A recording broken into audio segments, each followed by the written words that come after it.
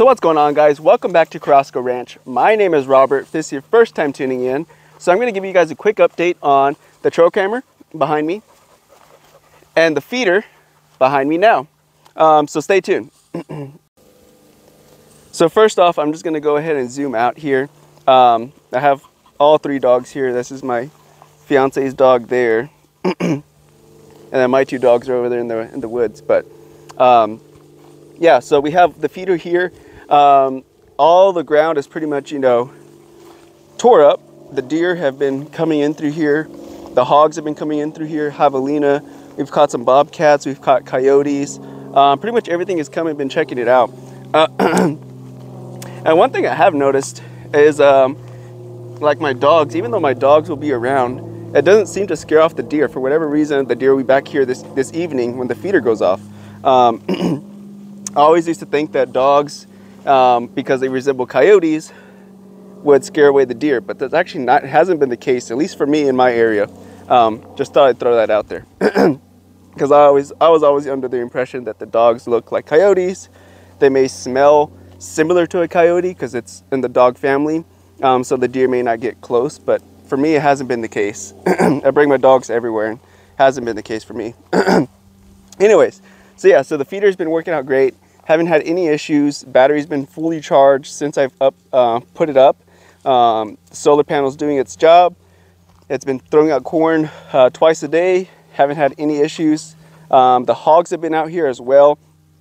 Haven't had any issues. The hogs have not moved this thing since it's been in place. It's still pretty sturdy. And as you can tell, it's been pretty tore up around the ground.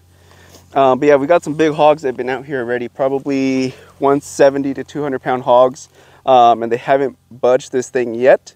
They have been, moving their bodies. I don't know if you've seen hogs, but they rub up against trees and stumps and stuff to get some of that mud off their body, and I haven't had any issues with it yet. So now I'm going to go ahead and talk about the trail camera, which I have over here, which little Eli over here. Say hi, boy. Ooh, little Eli. He's only 7 months, by the way. Doesn't look like it, but he's 7 months old. But yeah, so we have the trail camera here set up alongside that feeder. This thing has been awesome. I love it. Like I said, this is my first trail camera, and it's been working out super, super great. It immediately notifies you when there's things out here, when there's hogs, javelina, deer, whatever passes by, it immediately lets me know. I have it on the middle sensitivity setting, which is 7 on that camera, and it hasn't been sending just random photos. It's actually been spot on. Like, it does a check twice a day, I believe, 2:26 p.m. and then 2:26 a.m. It'll just send a random photo, but that's it. Like I said, it's been almost a week, I believe, and it's been just spot on, great. No connection issues, no battery issues. I have a 64 gigabyte SD card, no issues. Like I said, I have nothing to say bad about this camera so far. Like I said, no issues so far. So yeah, guys, just wanted to give you guys a quick update on the trail camera and the feeder. Like I said, I haven't had any issues with them. Together, they have worked really, really great. Like I said, no problems with the feeder, no problem with the camera. I have some other cameras on the property in some like creek bed looking areas, so I'll be checking those later today. And if there's anything good, you'll see it in a short on YouTube. But if it's, I guess, noteworthy to put on YouTube. Yeah, I'm gonna go ahead and leave it right there. Just wanted to give you guys an update.